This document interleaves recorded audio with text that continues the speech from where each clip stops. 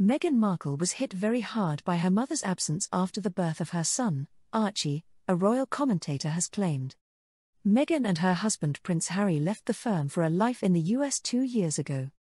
They now live in the affluent neighborhood of Montecito, California with their 2 children, Archie Harrison Mountbatten Windsor and Lilibet Diana Mountbatten Windsor. Archie, who was born in the UK, has not returned to his birth country since the Sussexes' exit. Before starting a family of her own, Meghan Markle had her mother, Doria Ragland, to turn to for inspiration on a daily basis. Ragland was married to Thomas Markle from 1979 to 1987, but despite the split, Meghan remained close to both of her parents while growing up. "I was too young at the time to know what it was like for my parents, but I can tell you what it was like for me," she wrote in an essay published in 2015, reflecting on her biracial identity. "How they crafted the world around me to make me feel like I wasn't different but special." When Meghan rose to stardom on Suits in the 2010s, her mom remained one of her fiercest supporters, and was the only family member by Meghan's side at her May 2018 wedding to Prince Harry in England. Thomas declared days before the ceremony that he would no longer be attending after suffering a heart attack and staging paparazzi photos of himself.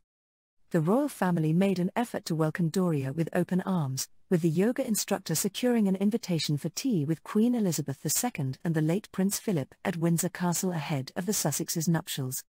1 year later, Doria returned to the royal residence to witness the baptism of her grandson, Archie, and posed beside several senior members of her son-in-law's family. Harry and Meghan sent shockwaves throughout the palace in January 2020 when they announced their plans to step down from their senior duties.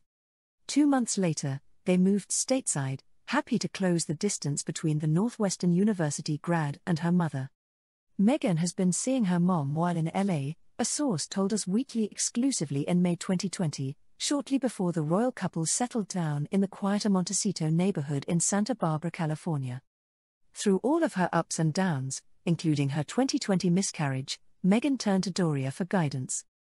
After welcoming their second child, daughter Lilibet Lily Diana, in June 2021, the Archie co-founders felt lucky to have an experienced caretaker nearby. They've had lots of lovely gifts sent from friends and family members including Doria, but the most special thing she's provided is her time, an insider told us of the couple after Meghan gave birth. "She's been helping out at the house and her hands-on support is a major bonus.